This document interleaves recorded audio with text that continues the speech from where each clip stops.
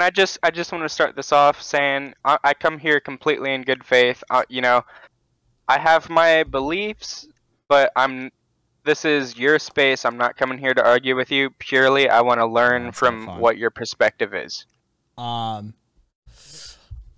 Fucking hey there, Gemma. So one, there was and will always be a strain of insurrectionary anarchism alive and well, because there is always a need for direct action. But it's rare you will find a anarchist today outside of look, I can never account for it and I can never speak for Twitter. All right. Twitter is a cesspool, and everybody there who ascribes to something is wrong. So I can never account for Twitter. So complete Twitter clause on everything, right? But I can absolutely agree with you as far as like the so-called terminally online. So but amongst those that are well educated on this matter, I'm not going to bother doing the ethos rundown for you, but let's just say that there are certain circles in which you can ask somebody about anarchism and you'll just end up getting referred to me. So I have a couple of decades of experience either from the ground or theory and writing and stuff that's distributed globally. So I can speak with some level of expertise on the topic at least. Okay, I can definitely respect that. I've only been communist for about a year and a half at this point, so I'm still relatively new, and that's kind of why I want to learn other perspectives. So with that said, I can never speak for all anarchists. Where a communist, nobody can speak for anybody, blah, blah, blah, right? Hippie statement. But right. Most of the ideologies can be spoken about by the various people adherents to that ideology, communism especially being one of them. Marxist-Leninists can speak for other Marxist-Leninists. Anarchism is unique in a few ways, and one of the ways is that it's a stream with many tributaries.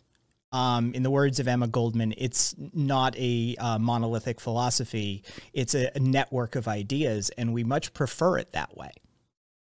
And so when you start to grasp the underlying structure, you start to then grasp why it's as Taoist as it is. It is a living thing that is never of a singular moment.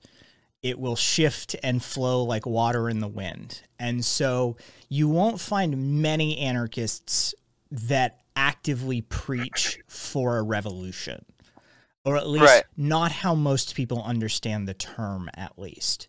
And like I said before, there's a sort of fetishization of the French meta-narrative of a revolution that most of the left has glommed onto, up to and including, communists, MLs, Maoists, fucking, you name them, right? They have that dream of the grand revolution, right? Anarchists don't operate that way. So when we talk about revolutionary acts, some of the reading that you could do on this matter, Michel-Luc Bellemare is a good example of this. Most of the revolutionary acts that we discuss would be classified as micro-revolutionary acts in response to micro-authoritarianism. Because anarchism works interpersonally. It works at a grassroots. So this is like what Wordy said to you in chat earlier, that we would argue that the revolution is either unnecessary or occurs instantly. Because it happens the moment a person understands how anarchism works. Once you understand the concept, like you truly grasp it, you're like, oh shit, and it's done.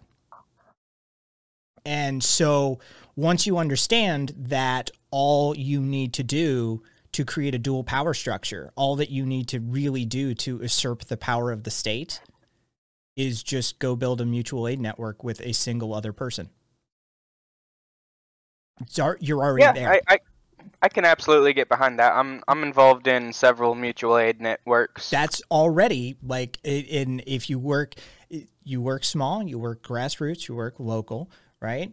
That person would have gone hungry. The state neglected them. Society neglected them. You provided something that created, now you have an opportunity there.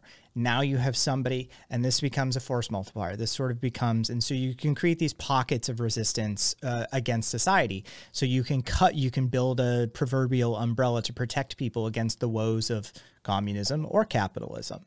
Because ultimately the anarchist critique is the same for functionally both systems.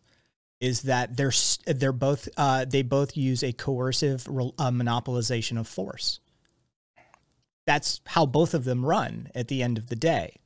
If you don't do what the communist state says to do, well, they do what a state does. If you don't do what the capitalist state says to do, well, they do what a state does.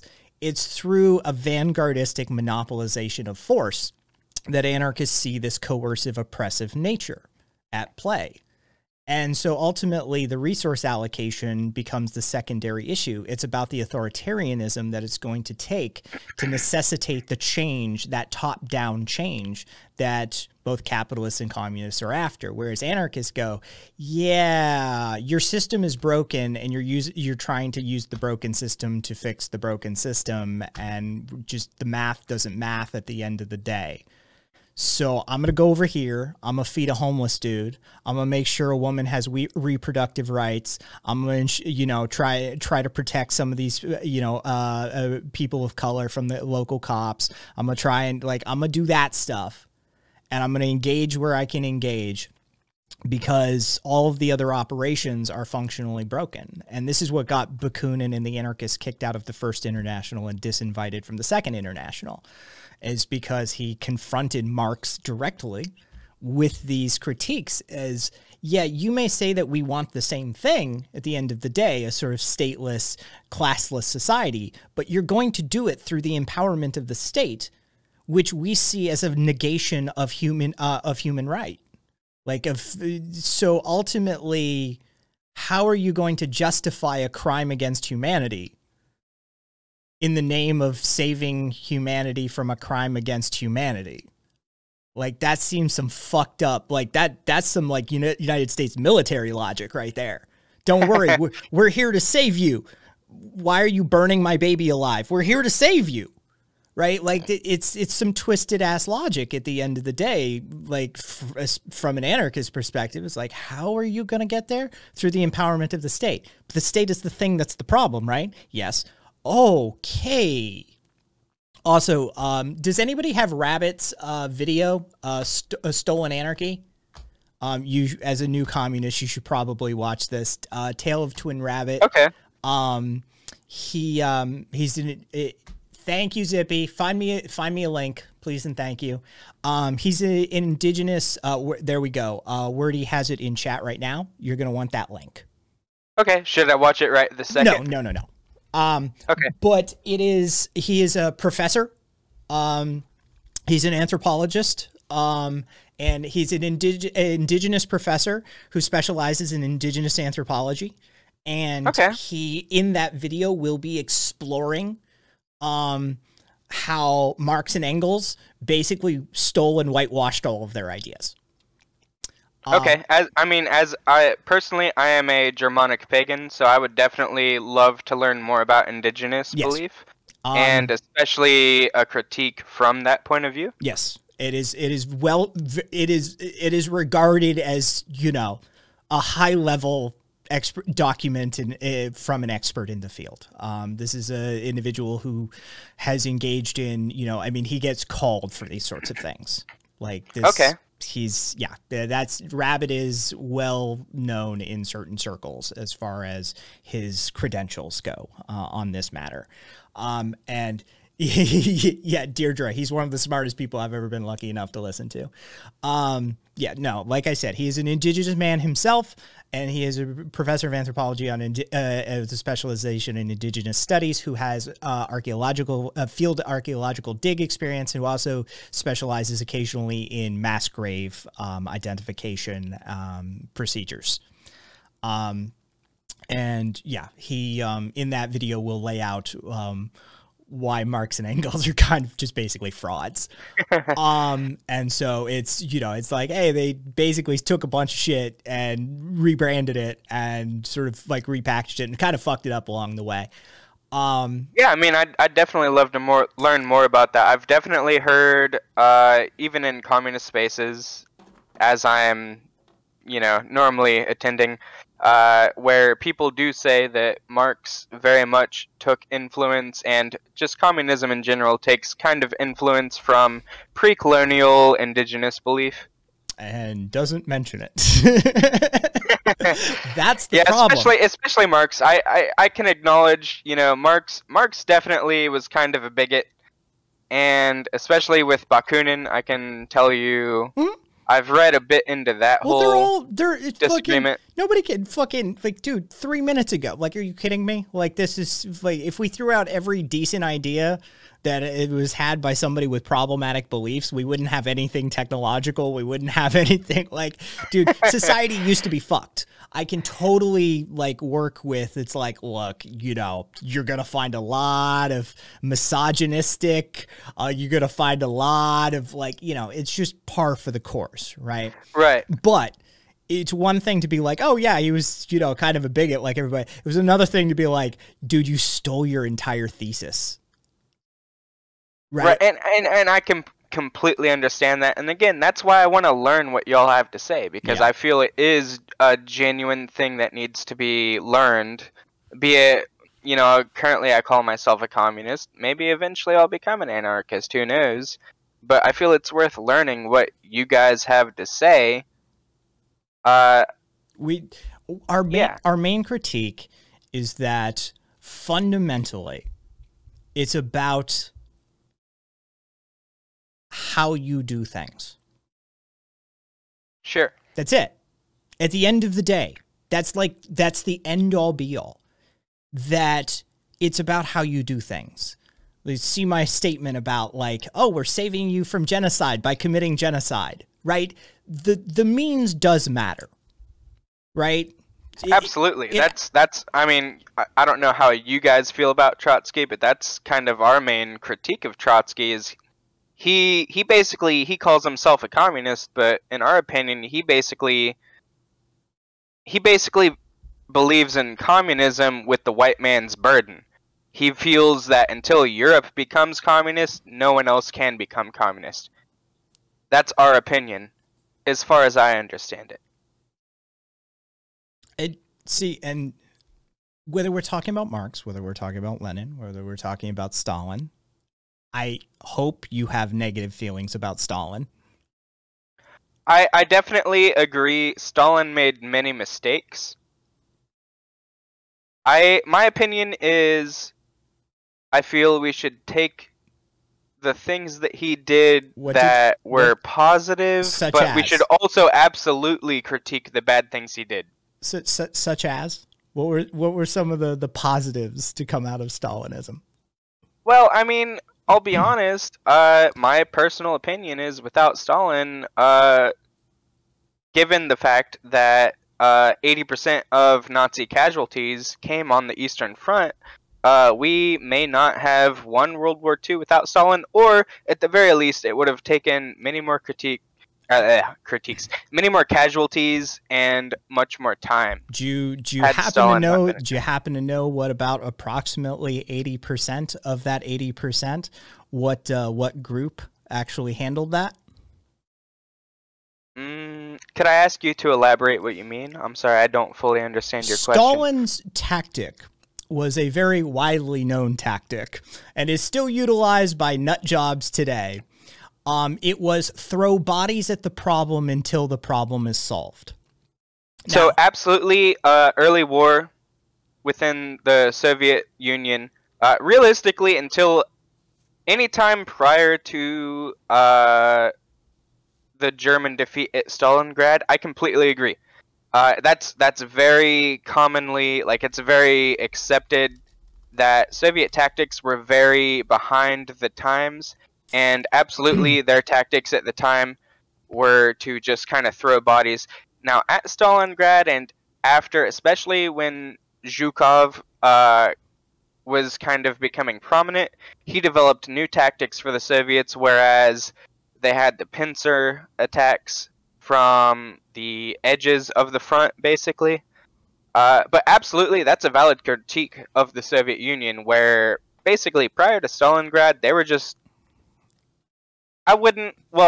they didn't consider it throwing bodies, but you could definitely say they were basically throwing bodies. There were no real tactics. And in classic Soviet fashion, did those bodies come from the Imperial Core? I personally could not tell you where. Given the majority of the Soviet population came from the Ural Mountains to the border of the Soviet Union with Nazi Germany, absolutely a lot of those bodies came from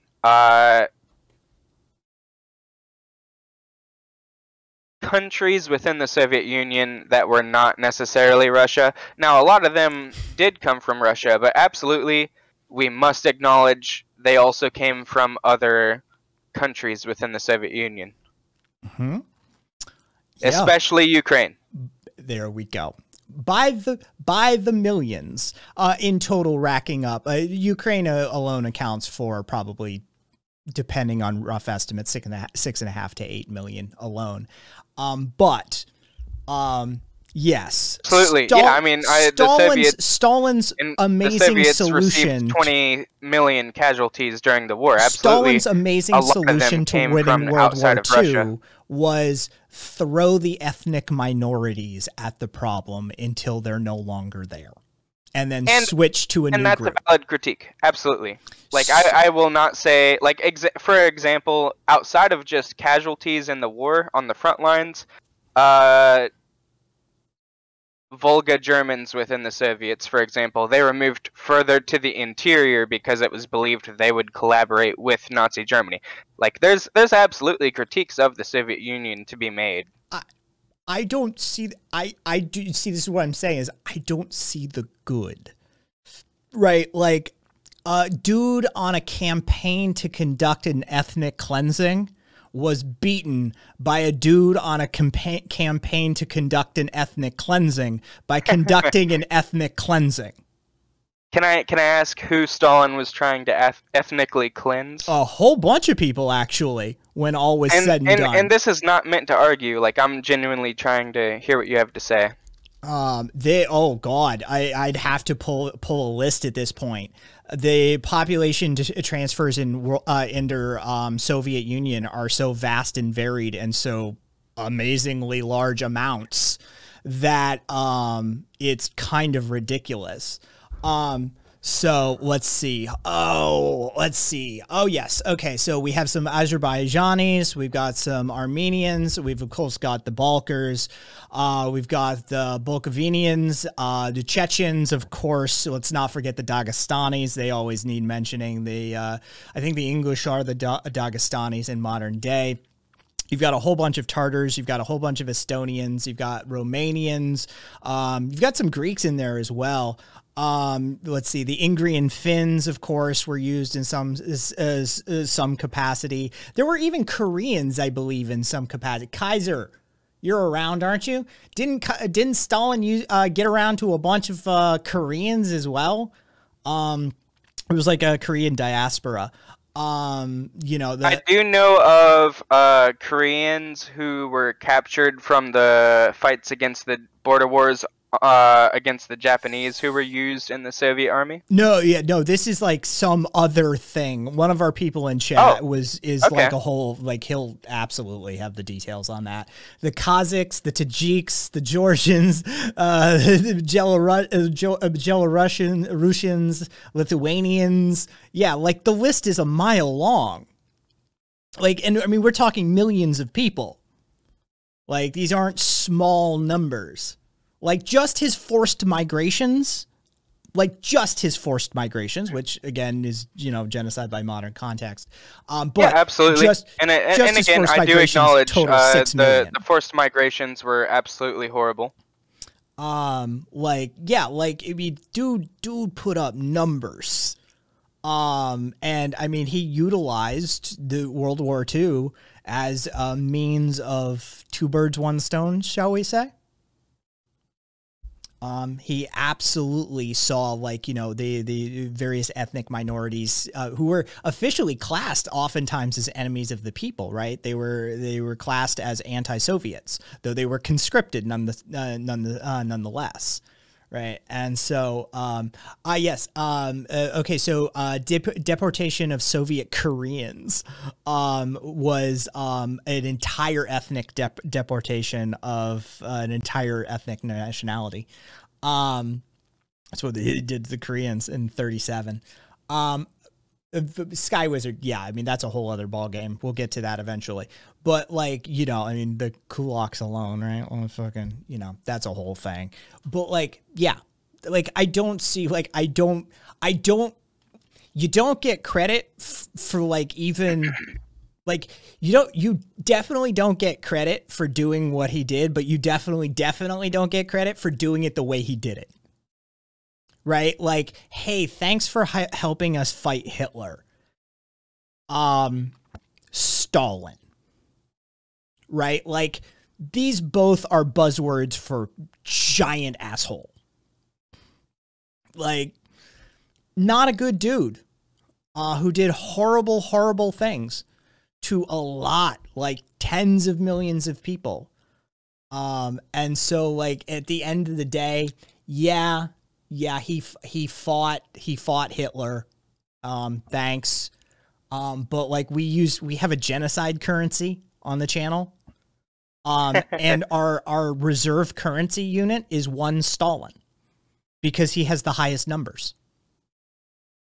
Yeah, I mean, I'm definitely all about criticizing Stalin or any other past experiment, as we say, within the communist sphere of communism, because no communist country has gone without mistakes. Absolutely.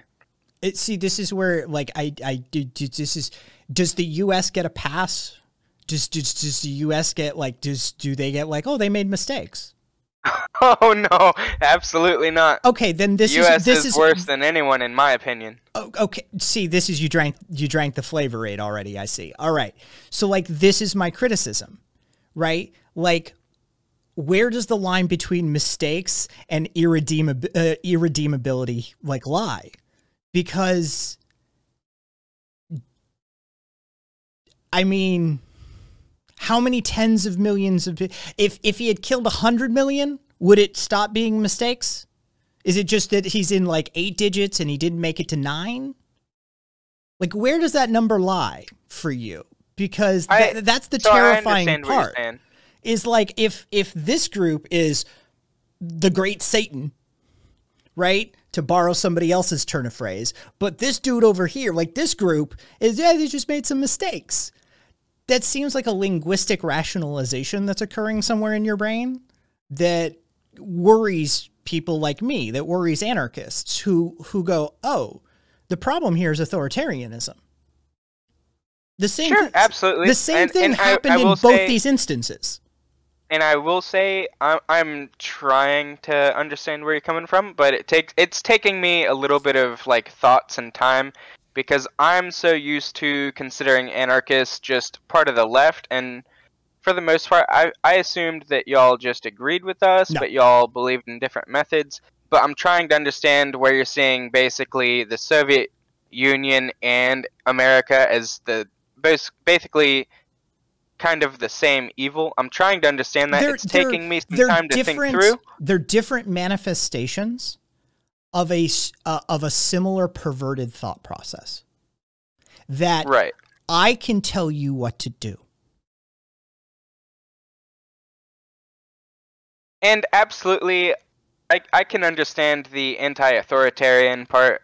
Like, I think a good example of socialism in modern times would be, for example, Vietnam, which I don't believe, as far as I'm aware, is particularly authoritarian.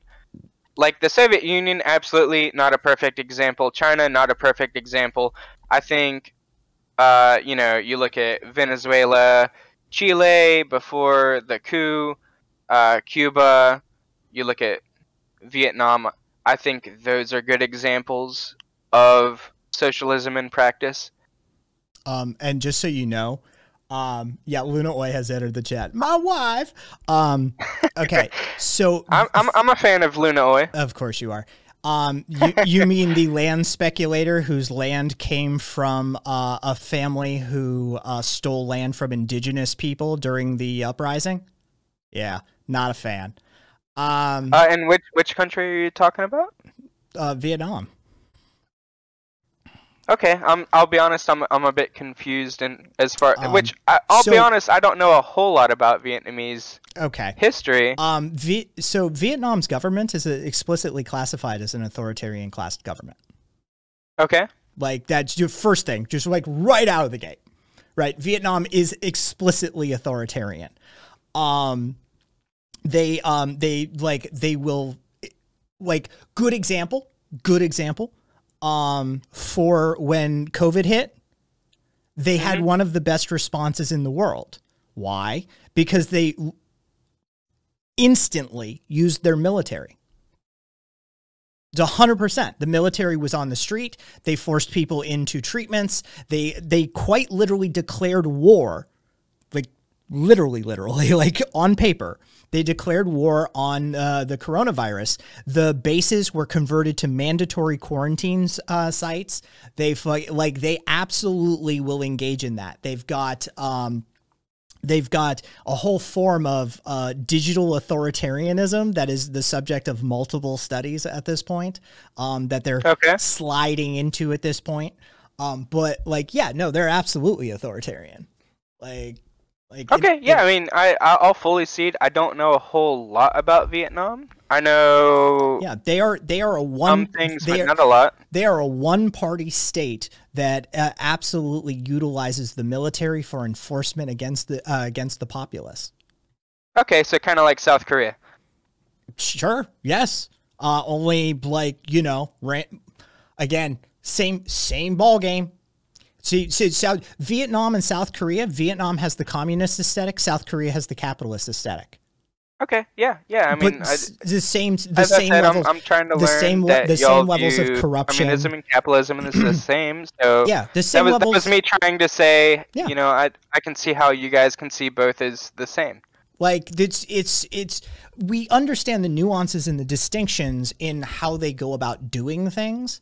That like functionally, that the financiers or the capitalist class in the United States controls the state, right? You see that sort of thing. Something we can absolutely agree on. Whereas in China, the state controls the finance class.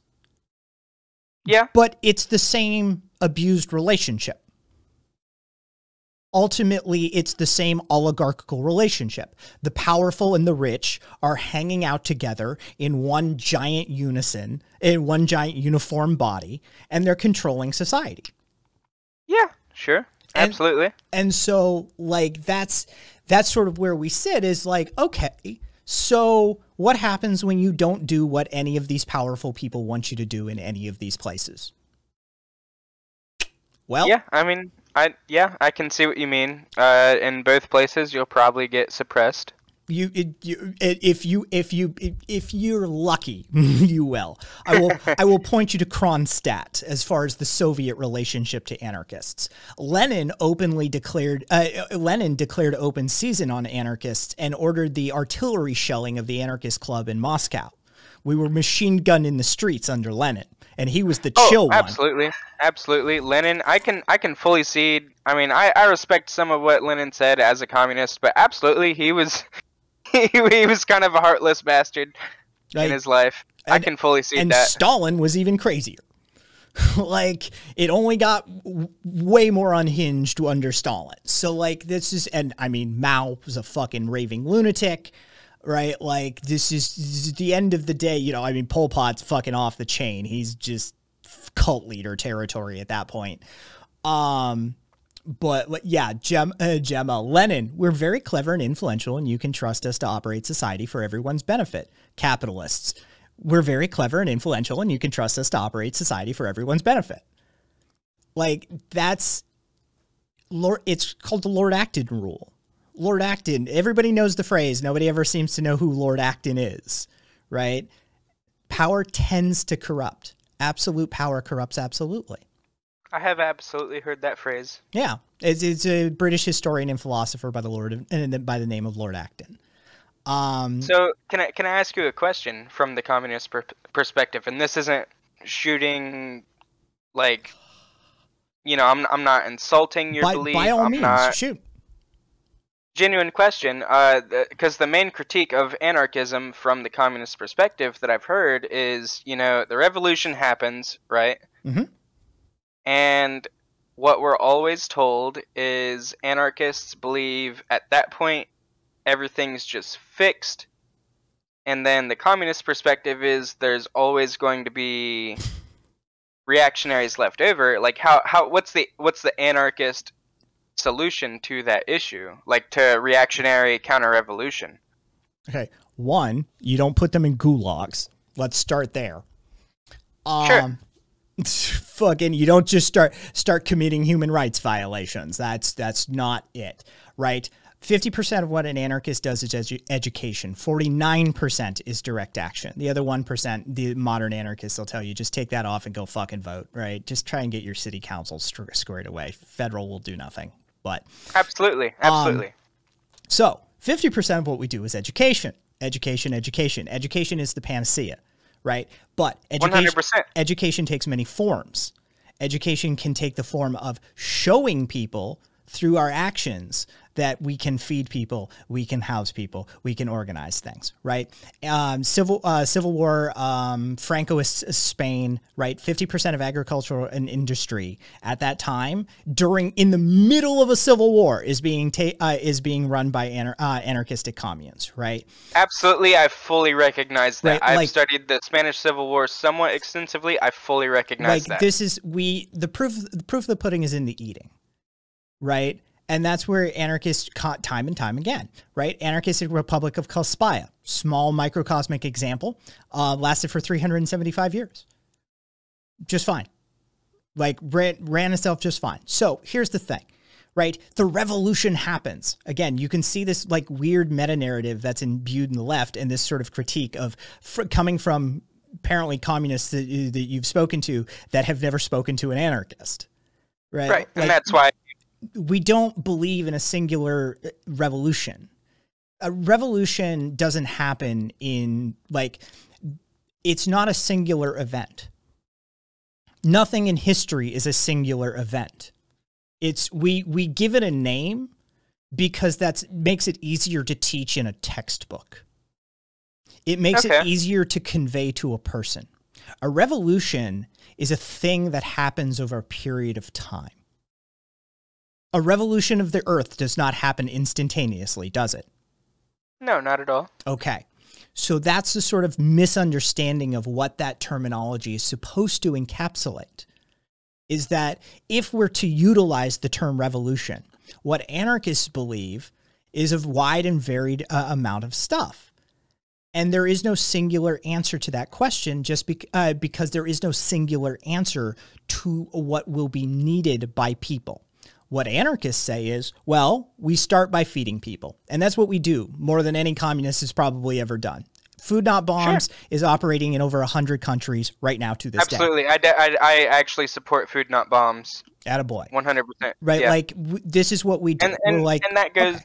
Sorry, I don't mean to interrupt, but that goes with my belief that whether you're communist or anarchist, like, I support mutual aid organizations across the line.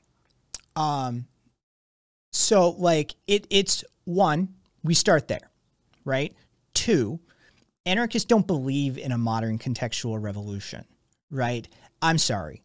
Communists, welcome to the party. I know that, like, communists have these, like, they had a little too much, like, what they thought was success, when in fact they were some of the biggest spectacular failures in the history of history, right? But I hate to break it to you guys. Neoliberal capitalism won. They won. Absolutely. 100%. They've even ruined CPUSA. They just through COINTELPRO. that was, I mean, yeah, I was say they've been a captured entity since before fucking the FBI even existed. Anyway, fucking, so like they won. There is no revolution coming. It's not happening. Like that's not just, it's a fairy tale at this point, which is why anarchism works and wins every day. Whereas communism will languish every time, is because we're actively still out doing the thing we do. We never stopped. Look at every incidence of, shall we go back to, say, suffragettes, right? Let's look at suffrage.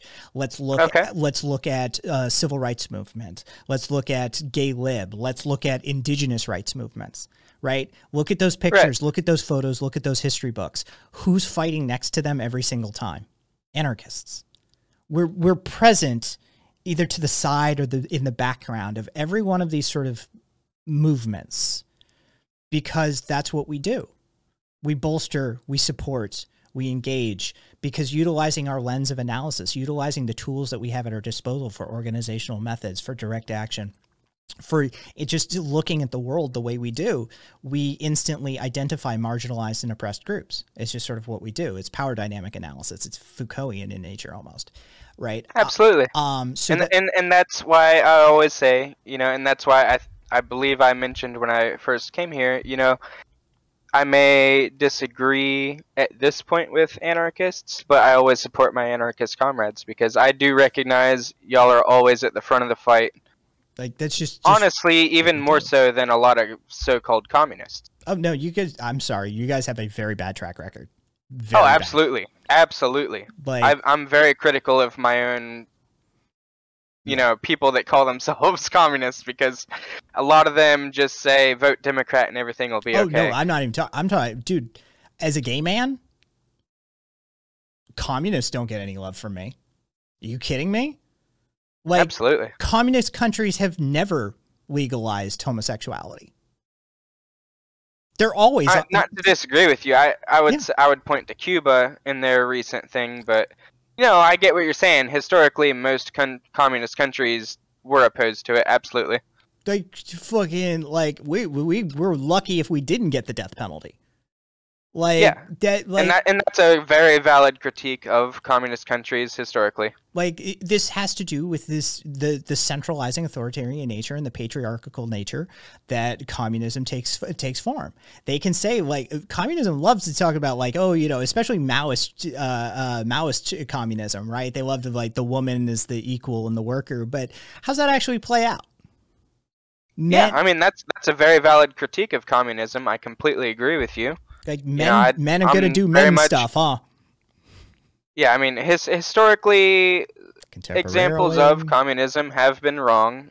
As an ally, I can absolutely say that, and be proud to say so. And I understand why LGBTQ plus people feel that communists may be opposed to them because of historical examples. I mean, there's nothing contemporarily to help us either. Like, because that same strain keeps popping up in communist circles. That's yeah. I mean, like, definitely, like, you have like Has and Hinkle and the what do they call themselves? Pat socks, which is basically just a new term for Nazgul. Absolutely, like, they're absolutely bigoted motherfuckers that are calling themselves communists. They're not communist. So yeah, I get what you're saying. It's as far as from my perspective, right? It looks like the ones who say, like, well, those aren't true Christians, or those aren't true Muslims, right? It's like, yeah, but we keep noticing a pattern that your ideology keeps generating these people, right? Like, no, I completely get what you're saying. Like, especially like with Trotsky and all them, like. Yeah, absolutely. I get what you're saying. Like, it's a valid critique of communism. Like, and that's why I always say, you know what? As long as you're a leftist and you are an ally to people and you support the working class and the oppressed, I'll support you. And that's why I came into this conversation so openly, even though I don't know a lot about communism, but I did have a bias against communism coming into it. But I came into it wanting to learn more. Do you mean anarchism? You know, how you believe. Oh, shit. Did I say communism? You did. Sorry, I'm really That's okay. tired. I need to go to sleep soon. Um, But yes, anarchism. I don't know a lot about it, but I want to learn more. And even though I've been taught to disagree with it. I mean, we are a threat to communists. We are. We have historically, contemporarily, we are a threat to communists. That's why it gets taught that way. Is because we refuse to recognize a entity who has a philosophical foundation that sits upon oppressive thought processes. We refuse. And communism has that. Capitalism has that. Theologically driven bullshit has that. That's why it's no gods, no masters, right? Like there's a reason it's there. We do not take kindly, and we see it as sort of the root of all of humanity's problems, is other people who think that when people say they don't want to do that, think it's cool with forcing them to do that. And ultimately, if you want to do that, go on over there and you can do that. Now, if you become a problem for an anarchist, if you start to impinge upon our way of life, now the tolerance paradox kicks in, and we do not tolerate intolerance. So if you want to do that bullshit, whatever it may be, right, and you want to do it with willing people over there, that's fine. But the minute we see you starting to force people to do stuff, which will happen under centralizing authoritarian communism or centralizing authoritarian capitalism, we perk up and the black bloc comes out and things happen.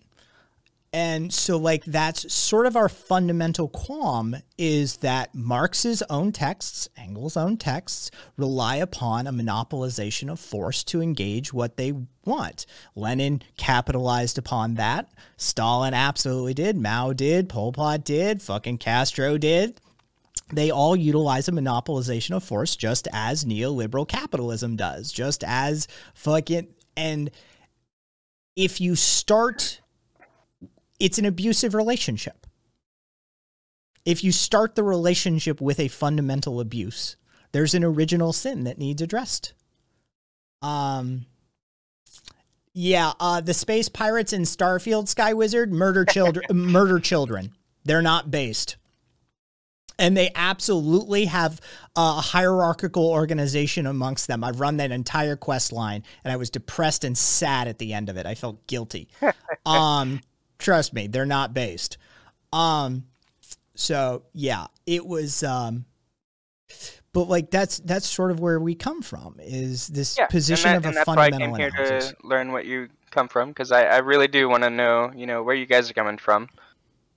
Because, I've been told what I've been told about anarchists, but just as I came to communism with an expectation and I changed my outlook, I want to learn what you guys believe and potentially change my outlook. We sit in a unique position. I say between, but not ideologically. Capitalism hates us and fears us, and communism hates us and fears us. And that's because we had the audacity to point out that they're a lot more similar than they would like to pretend to be. Can I ask you one final question before I go to bed? Okay, so I just want to ask, because this is how I feel with anarchists. I follow, like on TikTok, a few anarchist influencers, and generally everything they put out I agree with and I support. But I just want to ask you, do you feel that between communists, with the exception of like actual communists, and not just like Pat Socks / Nazbol or like offshoots of communism that are obviously problematic, would you agree that for the time being within America, anarchists and communists should work together to oppose our common enemies in the capitalist professional managerial class? As long as communists would abide by a single rule. Okay. Y'all aren't allowed to organize anything. That's okay. That's your guys' addiction, right? It's like, okay, you can work at the restaurant as a recovering alcoholic, but you're not allowed to work as a bartender, right? That will trigger you. Sure. We know it. I can understand that. Right? Look, I'm a member of CPUSA, but I'm also a member of like the SRA and a couple of other groups that are not communist. We need you guys to never be in charge of anything.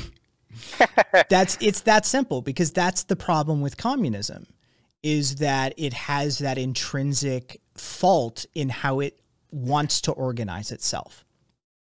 It doesn't engage in consensus decision making. It doesn't engage in hierarchical organizational styles. It does engage in hierarchies. It does engage in vanguardism. It does engage in minority rules, right? And so that sort of processes needs to never be engaged in, because that underlies half, if not more, of the problems that we see every day, no matter where you may be in this world. And so as long as you guys just say, yep, I'm just here to do, by all means, like I said, if you want to stand next to me in line and serve, I will stand next to you in line and serve. But the instant you say, I want to organize something, I'm going to fucking have words, because that's the trigger for most communists, is they start doing that whole vanguard shit all over again. And it starts small. But the next thing you know, you have a committee, and the next thing that committee is doing decision making, and well, the committee has voted, and the next thing you know, it's the group has to splinter into factions. Yeah, I see what you're saying. Especially, I see Papa John Pig said democratic centralism, baby. I can get behind that, absolutely. You know, I definitely think everything has to be democratically decided upon. So that's the condition. You know, whether they call themselves communist or anarchist, as long as it's democratic, I can get behind it.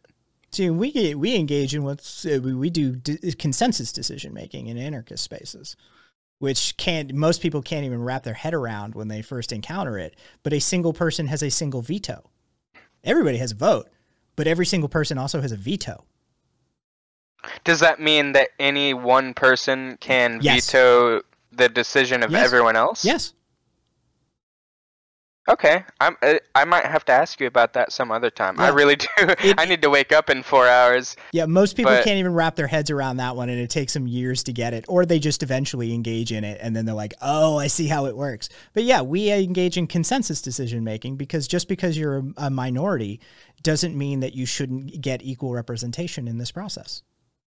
Yeah, I mean, I can understand that logic. I'm still confused with one person how it can being able to veto anything, but we'll get it. You go to sleep. Yeah, I was going to say I'm going to go to sleep, but I'll definitely come back, and I'd love to talk to you more about that some other time. All right, sleep well. Catch you later. Yeah, thanks for educating me. You're welcome. We'll fix you. Hopefully. Later.